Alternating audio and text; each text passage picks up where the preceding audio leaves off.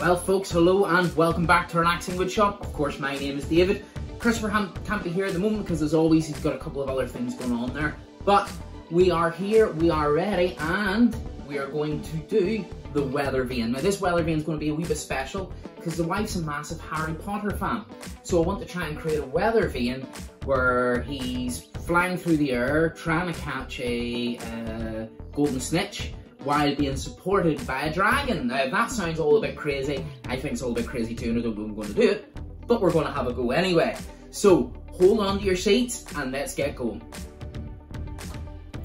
Before we get into the show, I just want to take a wee second out to thank everybody so much for their support and subscribing. We are the tiniest channel that there is pretty much, so if there's any way everybody could come together and get us to the 1,000, that would be great. All you have to do is hit that wee subscribe button. That one. See, that one just there? Just, yeah, almost. There you go. So we've looked at a few images and I've picked this one here. So we're going to transfer this to a thin piece of marine grade plywood so it can withstand the elements. Obviously we're then going to paint that with a weatherproof black paint, and then from there we're going to create the frame and do everything else attached to it. So let's start with this and we'll work our way down as we go.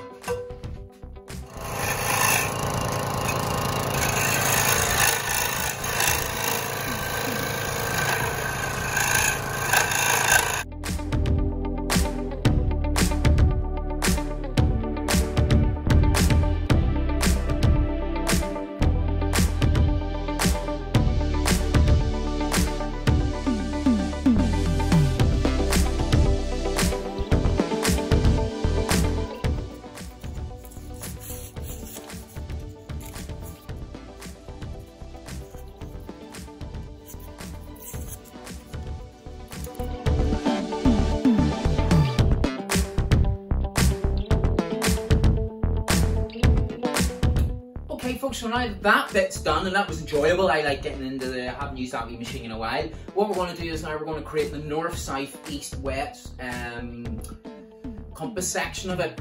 So what we'll do, reclaim wood. Now there's a ton of big nails in this, so we need to cut this before the nails and run it on the table. So I'll get that all cut down to size, and then I'll show you the templates that we have for our letters.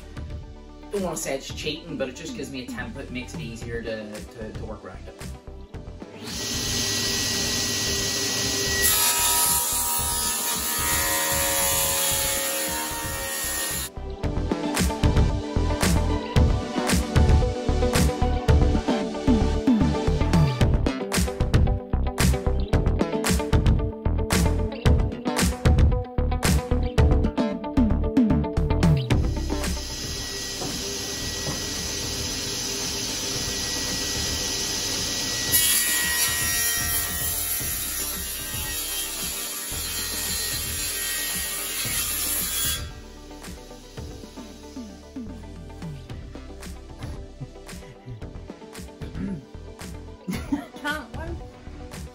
Okay folks, so I've decided to just change slightly because as I was going through this, it's kind of creating its own wee design here. So what I decided to go for a basilisk. Instead of a dragon, you need the wings and all, and we're not able to do that. So the basilisk is what we're going to go for. So I've drawn this out. So this is the snake, and there's the big teeth and the top head. So we'll cut this on the bandsaw, the big bandsaw, and then we'll get in the mouth with the wee saw again there. So we will. Then I've just done a wee mark line here, because that's where it's perfectly flat, because that's where the bar is going to come out for our north, south, east, west, and then where Harry Potter's going to sit above that. Hopefully that's the plan. So let's see how we go.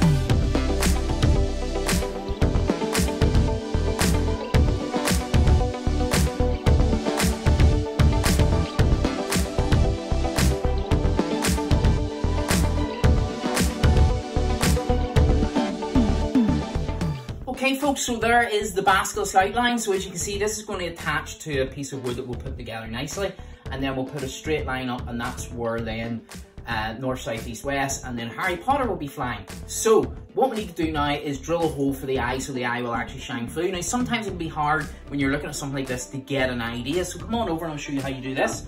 So if you get a bolt, stick the bolt down, and if you look, it just looks horrible, terrible, but as you work your way across, you'll start to see that it starts looking good.